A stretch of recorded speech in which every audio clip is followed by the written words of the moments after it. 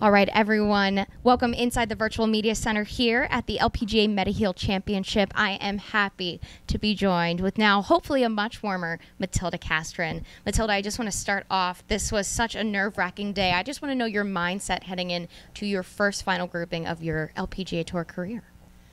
Well, I was definitely nervous, so my mindset was just going in with thinking one shot at a time, one hole at a time, and see what happens, and just try to enjoy the day, because it was my first time in the final group, and yeah, I thought it was great for experience, no matter what happened, and it just turned out I had a great day on the course and got the trophy. You had a phenomenal front nine. Just take me through what was going through your mind when you had that consecutive birdie streak and then that eagle.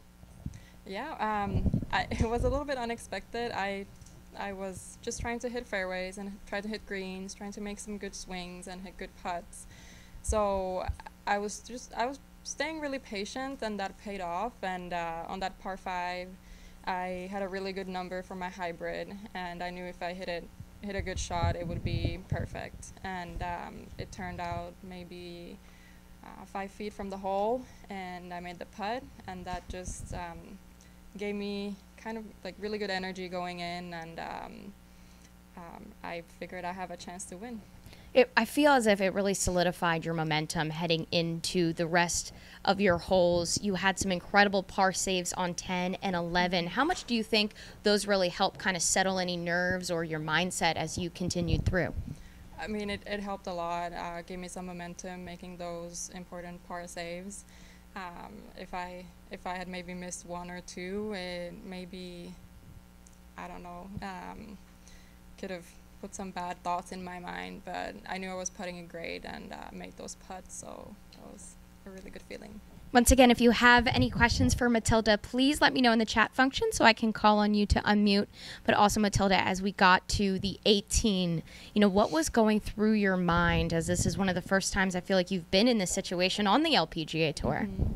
I was very nervous. I knew I had a 2-shot lead, and Min was by the green with 2 shots, and I knew she had a chance to make eagle, so I was just telling myself, okay, you gotta birdie this to win. So I hit a great shot 3 feet from the hole and made the putt.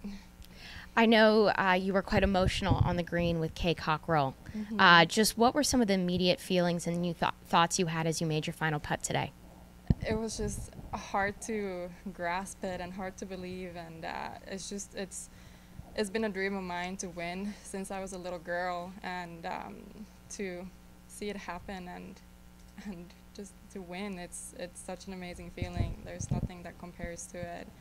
And one of my thoughts was, well, I don't have to go to Q school this fall, because it's always a little bit stressful as a rookie. You have to kind of earn your spot on tour, and yeah, it's definitely a huge weight off my shoulders. You are a rookie. You are in just your 15th start, I think I heard from Golf Channel. Mm-hmm. Just what does it mean to you to be able to pull out a victory like on a course like Lake Merced, and also to become the first Finnish player in the history of the LPGA Tour to do so? I'm just very proud of myself, how I handled today. My mindset going in, I thought it was, I have matured a lot in the past couple years, and to be okay at the beginning of the round, whatever happened today was going to be fine with me. So that put me in a really good mindset and kind of took the pressure off, because I knew it was just going to be a great day, no matter what happened in the end. But it's a huge honor to be a winner as a rookie, and especially first one from Finland. It's a really big honor.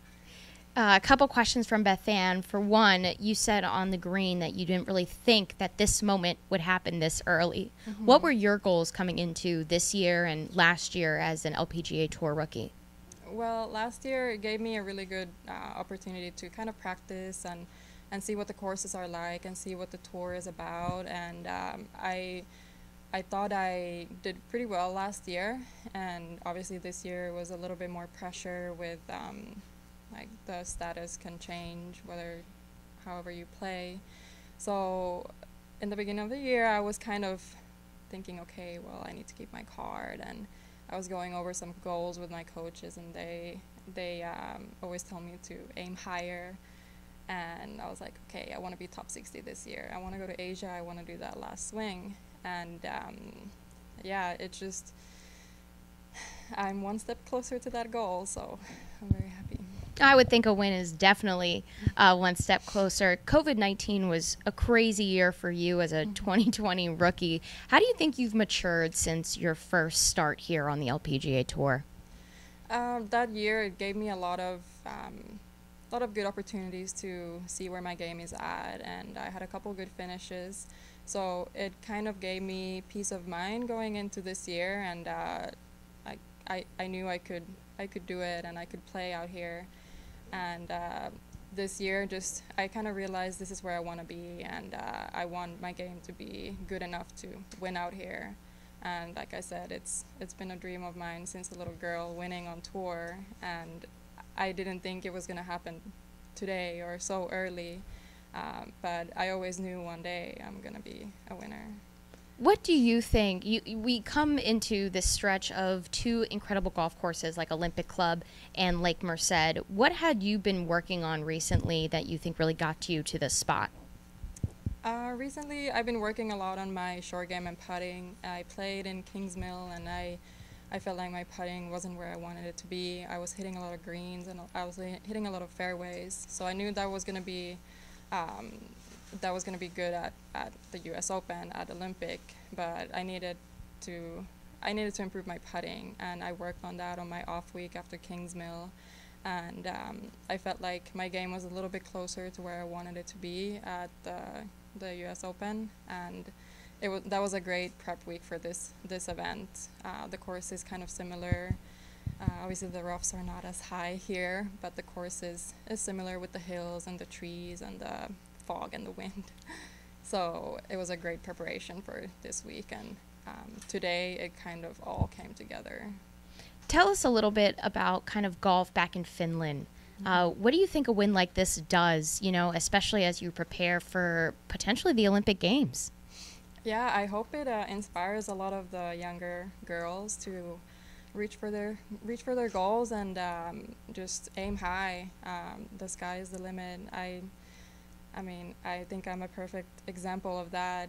I'm the first one to win from Finland, and I bet a lot of people didn't think it was possible, and I had my doubts myself too, but I just want to send a message that anything is possible, and just to reach for your goals. Did you have, before you started today, did any family or friends back in Finland say that they would be watching? Yes. Who was watching? I think a lot of people couldn't sleep tonight because I teed off, I think, 1 a.m. Finland time. So we had some people pulling all-nighters back in Finland. I think so. I can't say for sure, but I know my coach for sure wasn't sleeping tonight, and I don't think my parents either could sleep. So, yeah, I think it was a really big night for them. Who was your coach back in Finland? His name is Petteri Nykky. He was here last week for the U.S. Open. Oh, and so he went back to Finland. Yeah, he just left on Monday. Oh, he missed. What a great week he missed. I know. I know you haven't been able to check your phone in a little bit. We've kind of been a little busy. Yeah. But what did it mean to see some other LPGA Tour players, coming and celebrating with you on the green, some friends of yours on tour? I know we don't usually have a lot of fans out here through COVID. And what did that mean to you?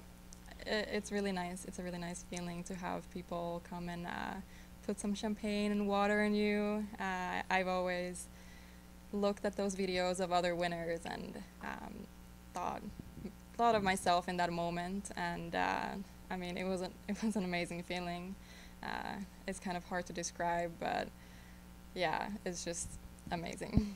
You are the 4th Rolex first-time winner of the season. I know you just saw the Rolex over there, but just how much does that just fill you with pride, and how satisfied are you with that, knowing that you've been able to turn around a win so quickly? I didn't think it was going to happen this soon, so I'm just incredibly happy, and it's just such a relief for me, and I'm so excited to what's coming next. All right.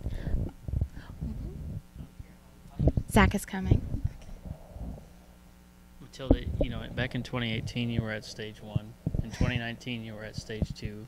Yeah. We always hear from players how much work you put in, but what went into the transformation of going from those points in your career to finding the winner's circle less than 2 years later? Yeah, I mean, 2018 was definitely not the best year of my career, but I learned so much going through that time and kind of struggling a lot with my game. And the 2 years on Symetra really gave me an opportunity to work on my game and give me an opportunity to compete and just mature. I think if I had started out here, I probably wouldn't have done that great.